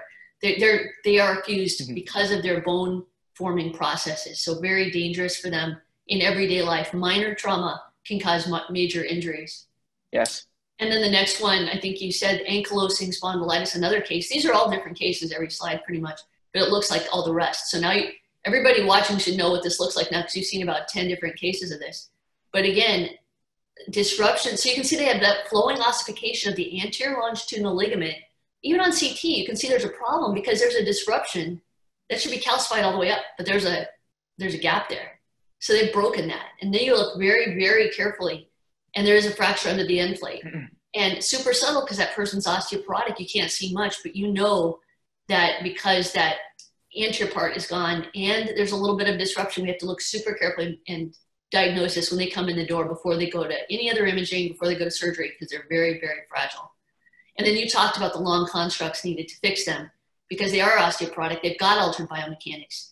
And yeah, so that is one of the modifiers. And again, even if you don't use this system, you said this needs further work and validation. But for me, when I teach my people about this, it's just how to describe, because having these descriptors, naming the different modifiers like we have here, the ligamentous injury, the disc herniation, the metabolic bone disease, the ossification or vertebral artery abnormality, this teaches us in radiology what we need to look for and put in our reports for you, because this is the information you need. Even if you don't give an SLIC score, you need to know that stuff regardless to have good treatment of that patient. So I like to, even though it's not well validated or it's not completely validated, wherever, I still like to teach it for that reason from our end for descriptive purposes. Is that helpful to you? if we measure this stuff like this? Sure. Sure. Okay. So yes, it is. Great job. Well, the SLIC score requires, SLIC score requires a neurological exam, which you guys aren't able to obtain, unfortunately. Right. So you can give some component of it, but you can't really give the full score. Yeah, we don't want to score each one descriptors. Yes. So, okay. So going back to this, what we see here is, again, this is a 20-year-old in a high-speed MVA, hyperextension type injury, type B3, right? You can see it was right here. And then there was a vertebral artery injury as well too. So this is a pretty bad injury. I mean, it's not insignificant. It's interesting how relatively benign it looks on the CT, but it's actually a very unstable type of injury. Before you go to the next one, let me ask a couple of questions before we get too far away from the topic. So what's the best treatment of choice so the critical disc herniation? That's a good one. So this person, say they didn't have any fracture, they might have some ligament injury, but they have a critical disc herniation. What does that mean to you? That's compressing the cord. Can't see that on CT. Maybe right. See it on MRI. Yep. So what does that mean to you as a surgeon? Well, okay, you can't see it on CT, but this is the kind of patient you want to get an MRI on, exactly for that reason. You want to see if there's a big disc herniation. And then you would likely need to operate on it. I would imagine that this patient has some sort of cord contusion. I don't know, it doesn't say what his neurologic exam is here, but I would imagine this patient has a cord contusion, probably has a acutely herniated disc, so he would need like an ACDF procedure. Yeah, and similar, there's another question. It says, in patients like this with DISH, but if they're neurologically intact with fracture, should they undergo surgery? And I think the answer is yes, because they are unstable. Yes, right? They're grossly unstable. They often, interestingly enough, they often present intact. They usually are intact. And this is exactly why these patients are very, very kind of dangerous and scary in some ways, because this is exactly where bad things happen. So, and I see this happen very frequently. They come in, they have kind of a benign looking CT or X or whatever. Sometimes even they just get an X-ray, it looks kind of benign. It's a hyperextension type injury. Typically they're intact. And then if it's just kind of, they're admitted to medicine or something for pain control, no one really takes them seriously. They're being transferred from bed, or they try to get up and out of bed to chair, or something happens, and then these patients just completely fall apart. And then they become, something that was very easily avoided becomes this hyper emergency all of a sudden. So yes, those, even if they're neurologically intact, they often need surgery because they're grossly unstable. And then let me answer the last one. It says a traumatic patient undergoes surgery as metallic prostheses to stabilize. Do you image postoperatively with MRI? Is it contraindicated unless titanium? Well, I think all hardware is MRI compatible these days. The issue is the artifact in MRI caused by the metal. Sometimes it can be very difficult to see the contents of the canal if you're looking at the spinal cord, if you're looking at the neural foramen and the nerve roots coming out. There are things we can do, but it is a problem if they have extensive hardware. In which case you can do other things. You can get CT, you can get myelography, which we won't get to talk about today. There are options, but the answer is MRI is not contraindicated, but it can be suboptimal. All right, let's go ahead. Yes. Should we take a break, or do you want to keep going? Yeah, I think let's take maybe a little 5-minute break. Okay, I'll talk. Quite some time. I'll talk because you've been talking, so you get some water and take your break. Okay. All right. In that case, I'll be right back. You want me to put this on this slide, or which slide do you want to put it on? Yeah, I'll talk about this one. This is a good one. This one? Okay. I will step out for 2 minutes. Yeah, take your time. This is a long one. This is a long conference. Right. So, again, I appreciate everybody who's sticking around. 2 hours is a long time to be learning, and there's so much new information here. And again, I just want to say what I did at the beginning, that a lot of this stuff, when you're a medical student, I certainly didn't know any of this stuff when I was a medical student, and you all are much more advanced than I was. Actually, it wasn't even that long ago, but our radiology was very limited. But you can see the utility of learning radiology and anatomy together. And then also learning, for those of you who are third year, fourth year, or interns, knowing the cases in which you actually need to know it. Knowing the anatomy that's relevant to trauma versus a completely different set of anatomy that's important for tumor or for infection, and different body parts, brain, for us, spine. We're only going to do spine for you. But learning it as a whole with all the different components, the anatomy, the physiology, the radiology is extremely useful. And also, like I said, our goal in this was really to bring together neurosurgery, or if you're interested in orthopedic surgery, radiology, neuroradiology, musculoskeletal radiology, and then, neurology too might be treating these patients. Anybody, involved in the nervous system might be involved with this patient's ER, critical care. So we all work together on this stuff. And it's, like I said, it's important. I'm learning a lot from Razuli right now, even though I work with him every week. I'm learning new stuff about how these patients are managed that I don't see every day. I see the scans, and I might treat some of these patients with cement augmentation, which we'll talk about another day. But really, some of these critical management decisions, I'm learning a lot here, so I'm appreciating this. And hopefully he's learning some radiology, even though he's taking most of the cases. So appreciate everybody sticking around. Next month, like Ryan was saying, there's going to be a bigger symposium, a lot more topics. And hopefully we'll get to do our infection part. This is going to be, we started with 3 topics, then we had 2 topics, and I think we're down to 1 today. So as soon as we finish this trauma section, I think we're going to end, and we can answer any more questions, and then we'll save infection for next month. Is that good with you, Razuli, to save infection for next month? Yeah, I think that's a great idea. Trauma is very complicated.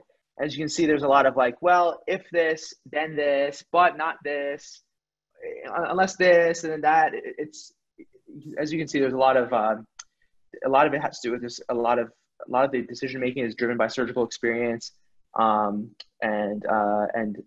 evidence-based studies.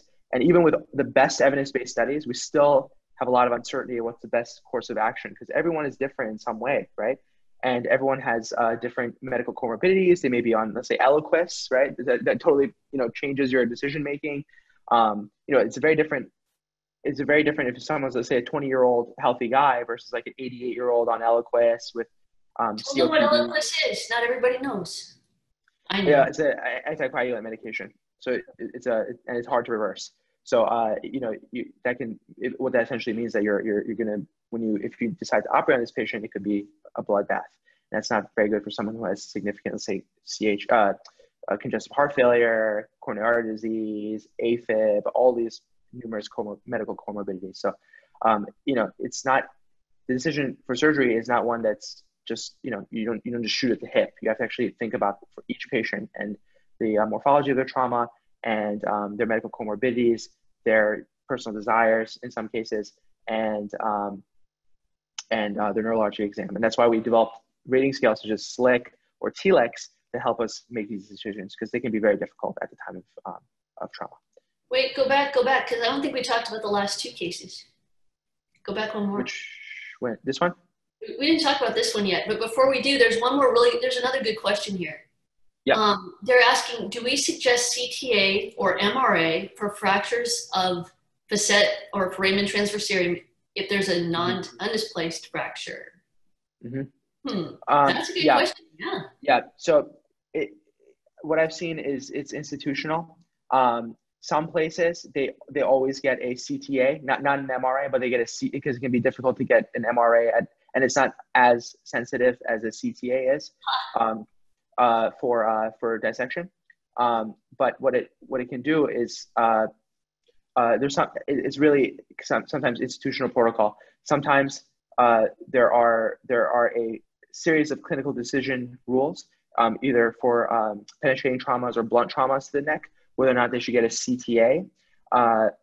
And that being said, very frequently these patients are asymptomatic, meaning they don't have any evidence of a vertebral artery dissection. However, if you get a CTA, they often have spasm. They have really weird things frequently with these non-displaced fractures of the foramen transversarium. So from what I've seen personally and what I've done at, let's say, at the places I've worked at, which have been trauma centers such as Elmhurst Hospital in Queens, Metro Health in Cleveland, and a few other places in New York City, generally any fracture that involves the foramen transversarium, we get a CTA.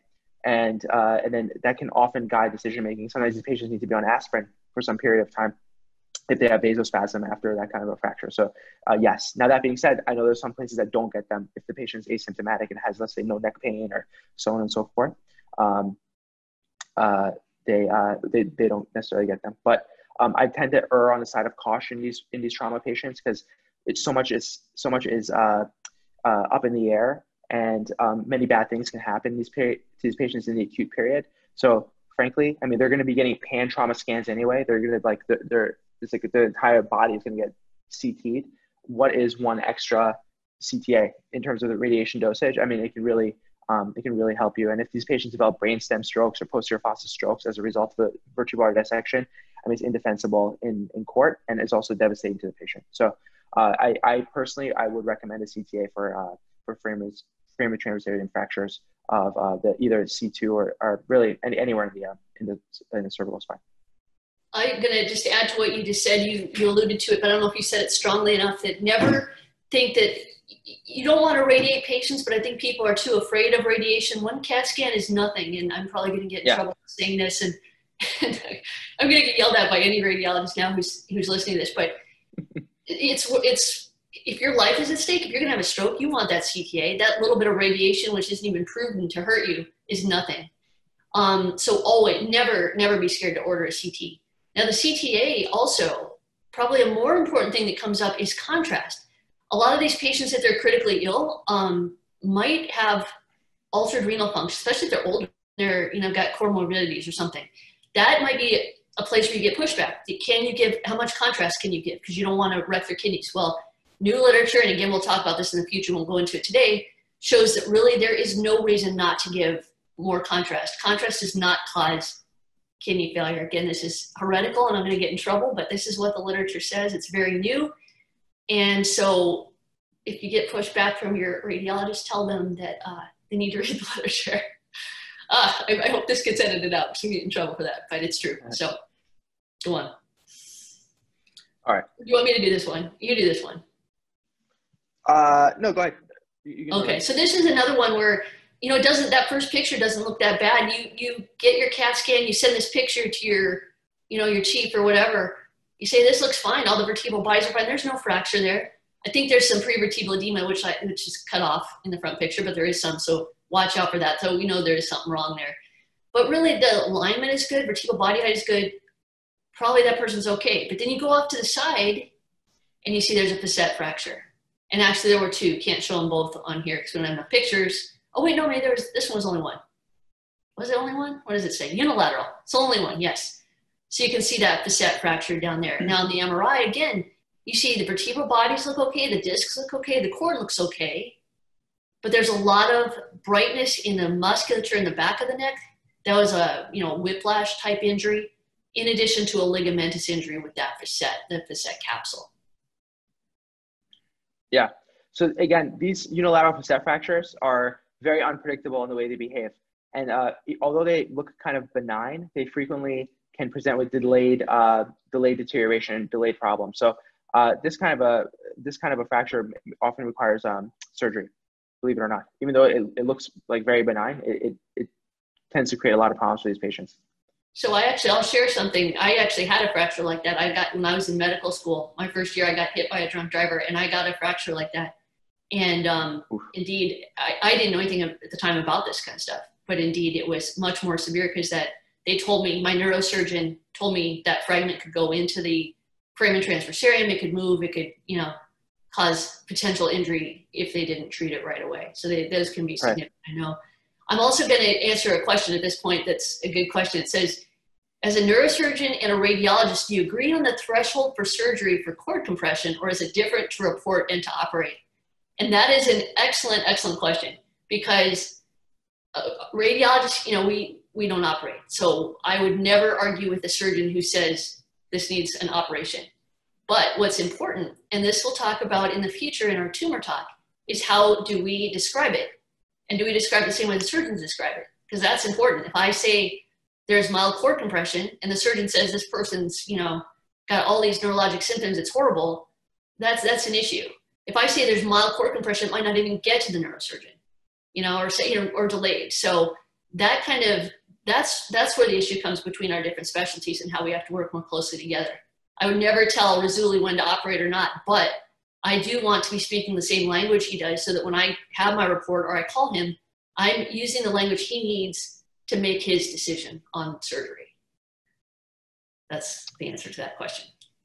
Yes, I agree with that. I would just say it depends on maybe I didn't understand the question. The question was, what degree of core compression do we decide to operate? Yeah, do we ever disagree? And so my point was, I don't make the decision, but yeah. What we call core compression should be the same, you and I. And right. It isn't, yeah, for sure. unless we work together, right? So yeah. That's a big deal. That's a huge thing that needs to be fixed. Yeah. I don't think there's any hard and fast rules. That depends on the patient's clinical condition, whether that's acute or chronic core compression. These are very, very different clinical entities. How again, you shouldn't just let imaging dictate your surgical intervention. Just like, oh, this, core compression, you need surgery. You have to always look at the patient, their clinical status, how they're doing, what the patient's desires are. These are all things. But again, that's different in an acute trauma setting. So that can be a very different, let's say core compression in the acute trauma setting can be very different from core compression in a patient who's elective with like cervical myelopathy. The timing of that surgery and the nature of that intervention will be different. But listen to your radiologist too. Yes.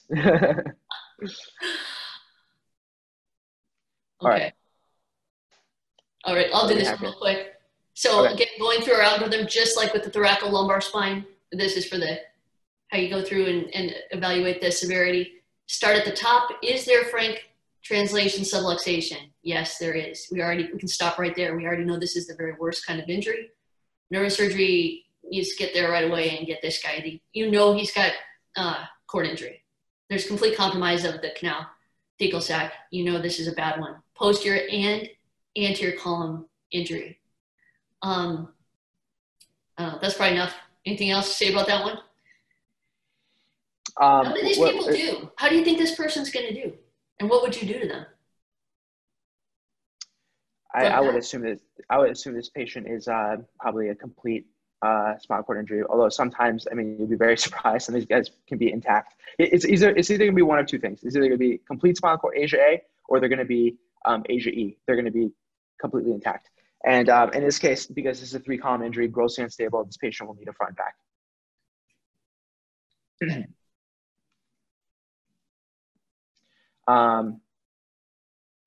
Okay.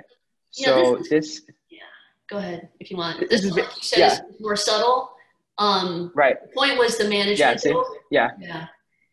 So, and that shows your point. So you were talking about, is there a little bit of error in there? You said yes, error. So yeah, I actually thought, well, I don't see that very often, but there it is right there.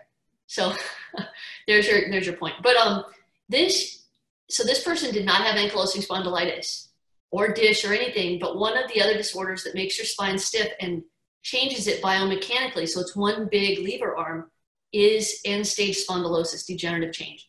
Even though this didn't look that bad, this is all that we could think of that caused this person's kind of under the end plate type of fracture. This is a complex one, and we won't go through too much because it's probably too complex, but you can see there's a fracture under the end plate like we've seen on the others. That top part of the spine slid backwards and compressed the cord. So it was, they went forward and they went back. So it was a hyperflexion. So the top of the spine went forward into the canal. In the back, you see there's a big gap between the spinous processes. So we know there's disruption of the posterior ligamentous complex as well. The anterior ligamentous complex, there's a fracture there, but we don't know how disrupted that was. It's at least a B, if not, I would say even an A type injury. There probably is a little bit of subluxation, hard to tell. On MRI, in the next one, I told you that on the T1s, they should be bright, the body should be bright, unless there's edema or tumor in them. Those are dark, so we know that's an acute injury. We can also see there's bright stuff in front of the spinal cord. On the T1, as Nod or Dal, I told you, the CSF should not be bright, it's dark. So if there's bright stuff, that's blood. So they have hemorrhage, and that can expand and compress the cord in addition to the fracture, in addition to the moving of the spine because it's unstable because it's broken with both ligaments and bones. And then in that last picture, you can just see, the edema in the bodies. You can see edema under the anterior longitudinal ligament, disruption of the posterior longitudinal ligament. All the lines, black lines, ligaments black all the time, have to be continuous. And then what was done with this person was an anterior fixation only, and I'll let Razuli talk about whether that was appropriate or not. I kind of didn't think it was, but I'm not the surgeon, so. Yeah, so the problem with this type of a fracture and this type of a spine is that, again, these hyperextension type injuries tend to be very unstable, and they tend to require a anterior and posterior type of fixation. Now, you probably could get away with a anterior only procedure here, because I don't know if this involved, it looks like it involved the posterior ligaments complex, right? Here? For sure. So on the CT, you can see the splaying of the spinous process. Yeah. Oh, yeah. Sorry, yeah. I forgot. So definitely okay. Spinous, probably ligamentum flavum on the third picture. Yeah. That's absolutely. It's a level higher than the fracture. So, it's exactly. So this is one that I personally would treat with a front back. So I would, or a posterior only procedure. You need to address this. Shows you have obvious anterior column injury and you have obvious posterior column injury, 360.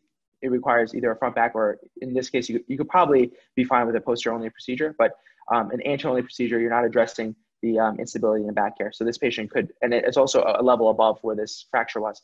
So you could set this patient up for something bad happening. Additionally, as you can see with all these osteophytes, there's basically so minimal disc here, and it's all fused, and it's very hard to get a good sense of the anatomy in this case. And what we can end up doing is taking off too much of the vertebral bodies above and below. So you end up doing partial corpectomies at this level and this level, which was likely done here. And then the graft you put in here could easily subside and then cause more problems for this patient. And they're going to require, they'll have a cervical kyphosis and chin on chest deformity. And then you have like just Disasterville. So hopefully, I don't know what happened to this patient, but hopefully that was not the case. Just a caveat, because I know people from my institution are watching this. This case was not from my current institution, so nobody gets mad at me. So right.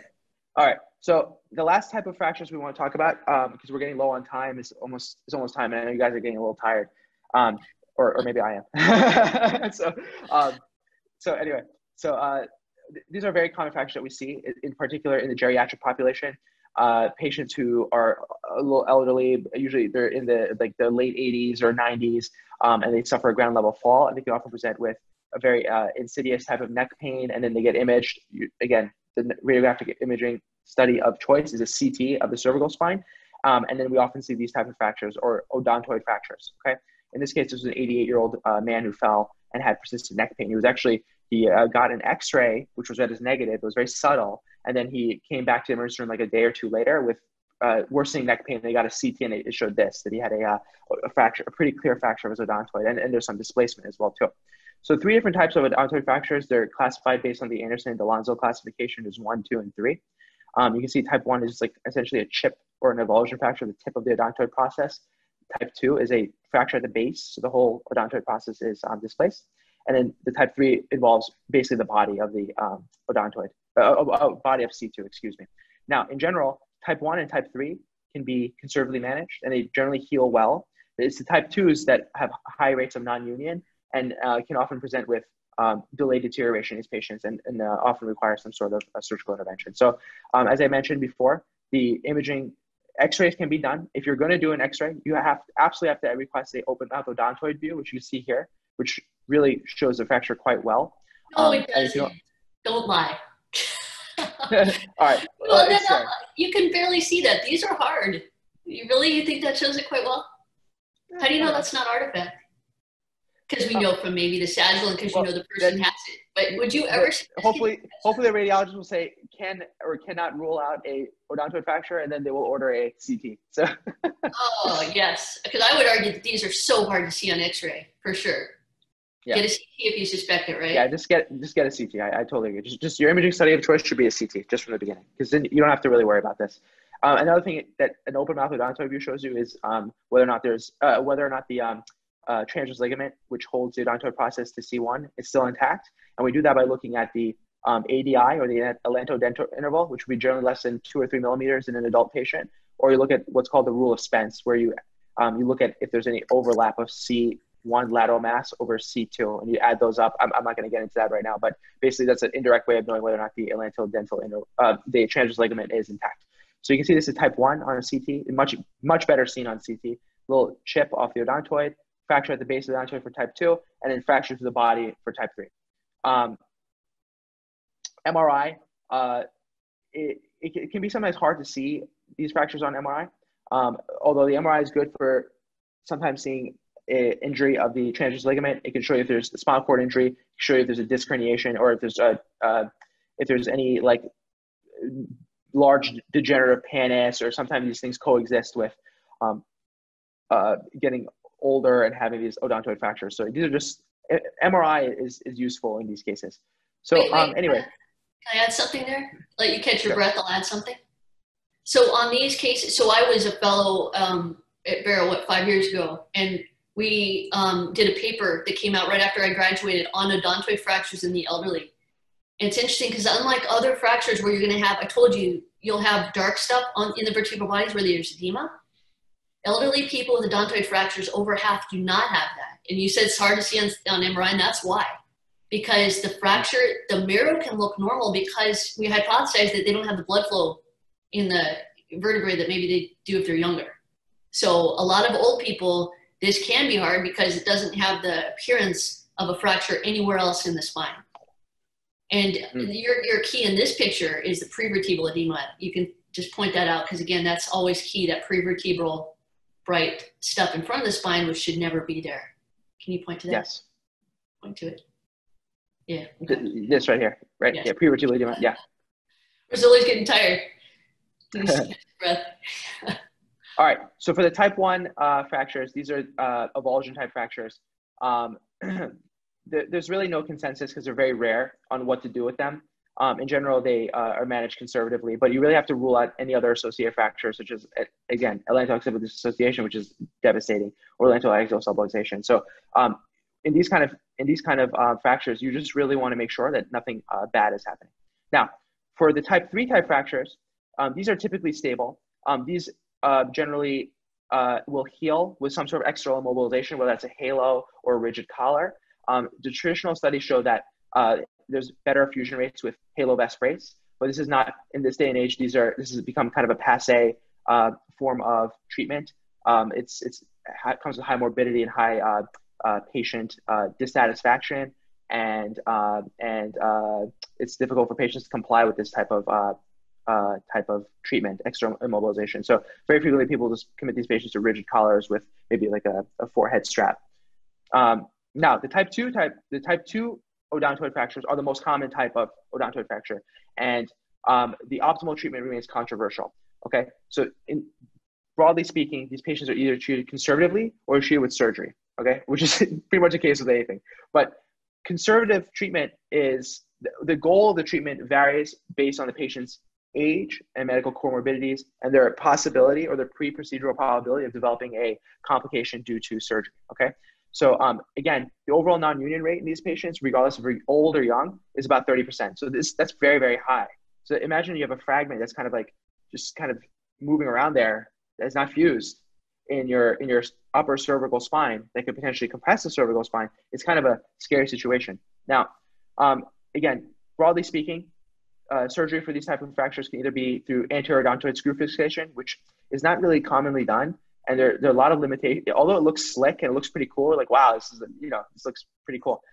It's technically challenging, and there are high failure rates associated with this, and it's just not commonly done. Typically, these patients will get a C1-2 or occiput cervical fusion, which is very morbid, and try to avoid it. But generally, a C1-2 fusion is done for these patients, for these type 2 odontoid fractures. And then for those who can tolerate or are good candidates for external immobilization, it's either a halo or a rigid collar, which the bias is towards doing a rigid collar for these patients.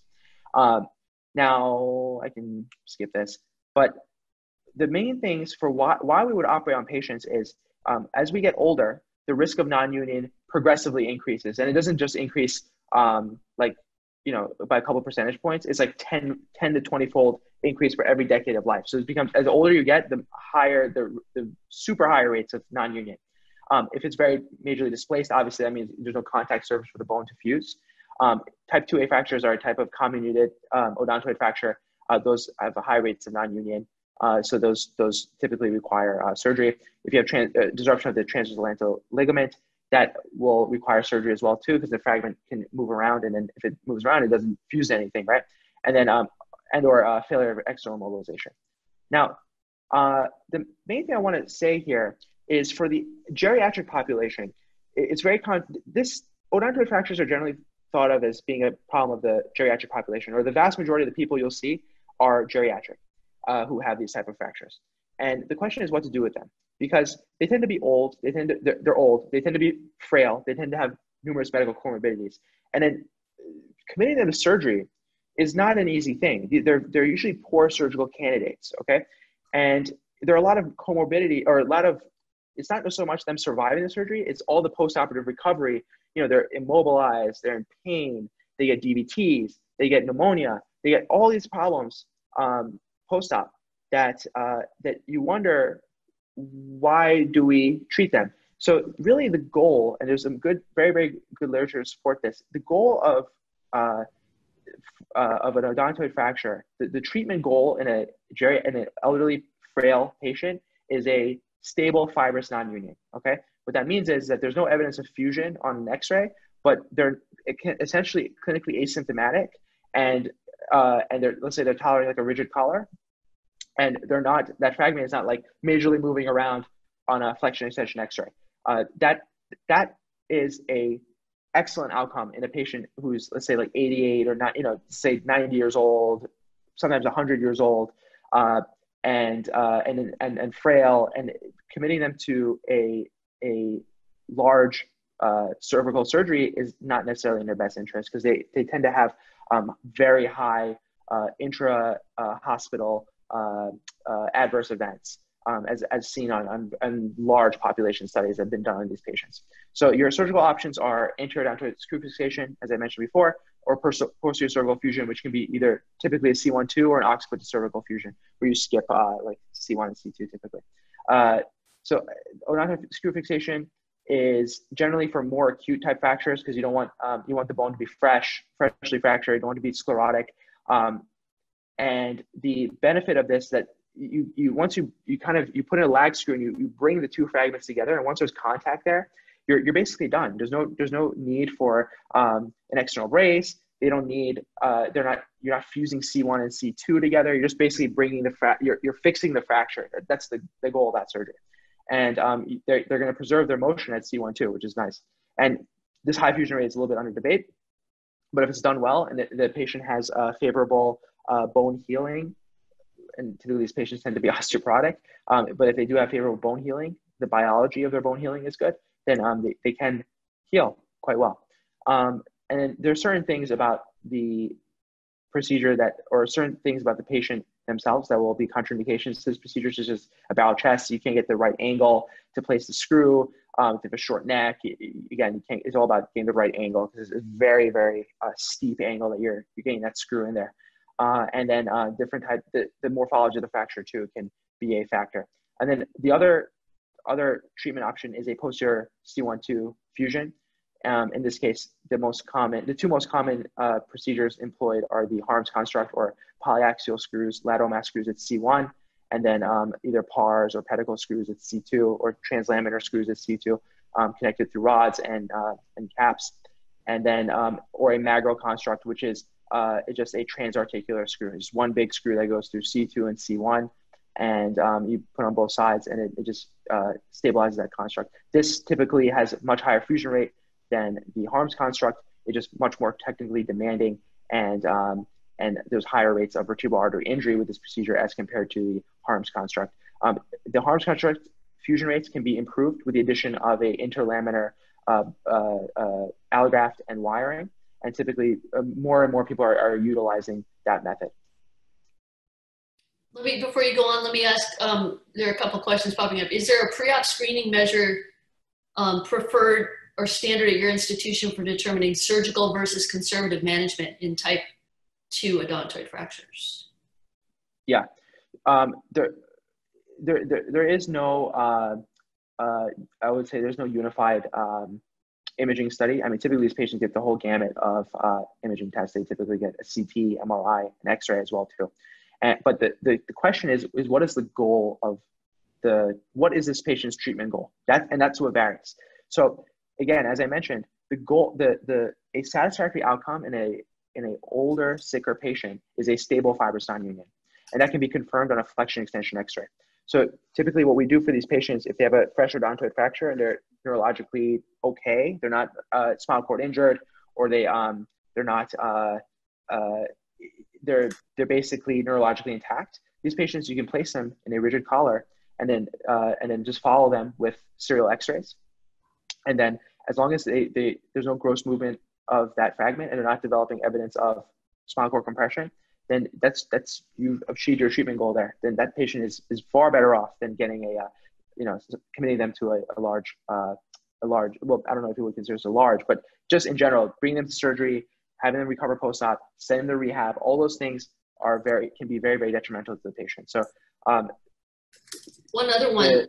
Yeah. Do you keep the person in a rigid collar after surgery? And if so, for how long?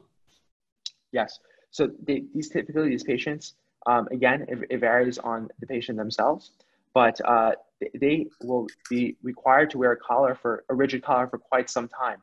And it's typically on the order of about a year. It could be a little bit more, a little bit less than that, depending on, again, you would need to clear them on a flexion extension X-ray and see if that fragment moves around a lot. Really what you're trying to see is stability of that fragment on that X-ray. And because these patients are old and have poor bone healing and just poor healing in general, it usually takes about a year for that to get better. That's really uncomfortable to wear a hard collar for a year. That's horrible. Yikes. Yeah, but that being said, so if you have an odontoid fracture, your risk of death from all causes is within 2 years is almost like 30 to 40%. It's very high. It's almost like the hip fractures of the day back in the day. Compression fractures. Same thing from different causes. Yeah. Right. Pulmonary, yeah, things like that. Yeah. So you have to weigh the risk and benefit of. Now, that being said, to do surgery on these patients is very, very morbid. There's a very big AO Spine paper from Dr. Jens Chapman, which looks specifically at essentially surgical versus conservative management of odontoid fractures in the geriatric population. And the morbidity and mortality of the surgical arm was far greater than the conservative arm. And that being said, you have to think to yourself, can this patient tolerate surgery and the risk of complications post-op, okay? If you think they can, then surgery may not be a bad option. However, that being said, if you do not think they can, okay, then having them in a rigid collar, even if it's for a year, is a better option for them because they could have a very high risk of having a not insignificant complication post-op. So you always have to weigh those risks and a benefit. And again, these kind of patients are challenging because you have to see them very frequently in clinic. You frequently have to speak. It has to be a very good doctor-patient relationship established with this patient. And you can't just send them off with a collar and never see them again. You really have to follow them closely. You have to get follow-up X-rays. You have to monitor their clinical exams and be on the lookout for delayed deterioration or development of cervical myelopathy. These are all things you need to be aware of. So sometimes it's harder to treat these patients conservatively for you as a surgeon than it is to just take them to surgery. That part 2 of that question was, do you do swallow studies on these people? I mean, does that impair? Not unless they have a problem. Is that so? I don't know if that's because of this for surgery or for collar. Does collar make it hard to swallow because it's holding your chin up? It's a good question because sometimes these patients can present with dysphagia due to the prevertebral soft tissue swelling. If there is an issue that they can't swallow, then which does happen, and frankly, this is more of a problem in the postoperative period, believe it or not. Frequently, these patients require NG tubes or even PEG tubes if they got surgery, as compared to not getting surgery. But if they complain of a problem, then we'll get a swallowing study. Yeah.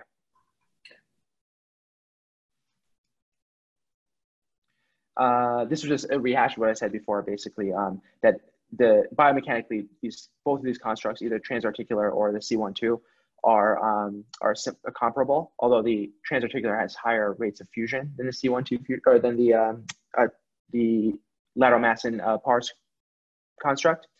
And you can improve the rates of fusion with the Harms technique by incorporating interlaminar wiring with allograft or iliac crest.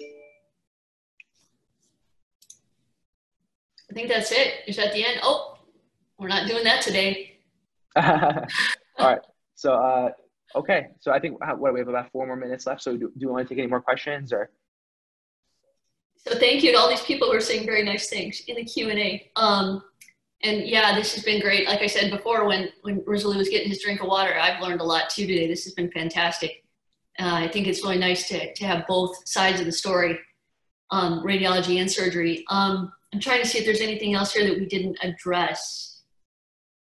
I don't think so. I think occipital neuralgia. How common is occipital neuralgia? This is interesting because, you know, we've had patients with constructs. I don't know what type of fractures, but they need injections from us for occipital neuralgia. How commonly does that happen? Because I don't know the answer about how that relates to your surgery. Yeah, so we only have 2 minutes. So basically, the C1 lateral mass screw, it's hard to see on this X-ray, but the screws have knurling on them. And what can happen is if the C2 ganglion is in contact with that knurling of the screw, it can basically irritate the nerve and cause occipital neuralgia. It's not that common anymore with the advent of lag screws,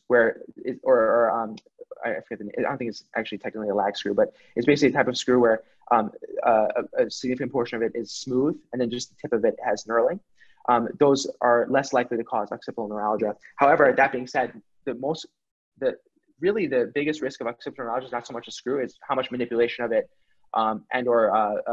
if you ended up having to do monopolar cautery or bipolar, if you like buzzed it by accident or you injured it by accident during the mobilization of it for the placement of the C1 lateral mass screw, that can cause neuralgia. Now, what's interesting is that being said, there are some surgeons just don't even want to deal with that, and they just basically counsel a patient that they'll have some degree of scalp numbness after the surgery, and they just take the nerve, and they just don't deal with that risk of occipital neuralgia. And then those patients do absolutely fine. So there's some studies actually by Ali Bosch of Virtual Global Spine to show that those patients do just fine with numbness or taking the C2 ganglion bilaterally. So we'll see. I don't remember the actual incidence of occipital neuralgia after C1 lateral mass screw placement, but we can look that up very easily. Yeah, I've just seen it a couple times where they've consulted us to do injections for that. Yeah. So, but not commonly. And sometimes when it's when there's hardware failure and the screws are broken, so maybe they're moving, or maybe a post-op issue as well, not just during the surgery. Yes. All right, Ryan, we came to the end of the hour. Hey everyone, Ryan Rad here from neurosurgerytraining.org. If you like that video, subscribe and donate to keep our content available for medical students across the world.